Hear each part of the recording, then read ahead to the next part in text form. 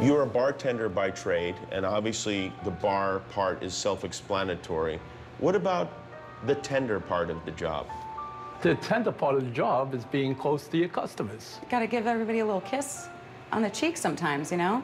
Well, that's when you speak to people and you hear their problems and you tender their feelings. Are people still coming to bartenders with their problems? Oh, yes, they do. They do? Yes, always. Do you feel like you can help them?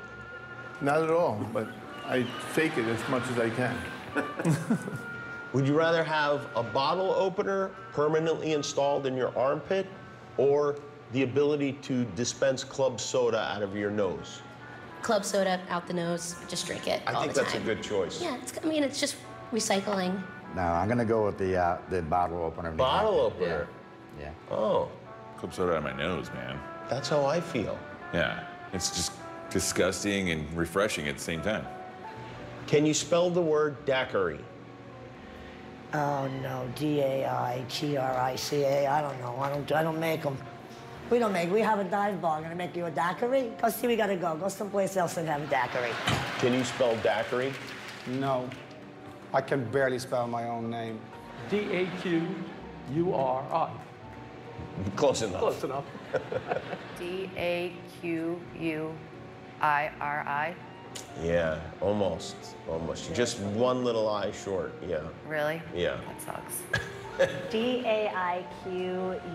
D-A-I-Q-U-I-R-I. Daiquiri. D-A-C-Q-U-R-I-E. Right. Really? No. I didn't think so. What is your stance on the tiny umbrella? I love them. I think greatest garnish ever invented. Do people still use tiny umbrellas? As far In as LA? Not in Brooklyn. I actually like the tiny umbrella. I think it looks very nice in a pina colada. And then you can charge a little extra when you put the umbrella in there. I think outdoors it makes more sense than indoors. Why? Is it keeping something Well, out it's of keeping the the drink? sun from melting your ice, I think. So Is that why it's there? I think that's the purpose of it, yeah. Do you ever lie to customers so you don't have to make their drink? Every day. Every single day. Constantly. Yes. Well, a lot of times, you know, the blender's not working. Ah, So, the blender's not working. Yeah, that's a I good can shake it for you, but they don't want to shake, so I know that, so I just tell them. What's the most annoying way customers try to get your attention?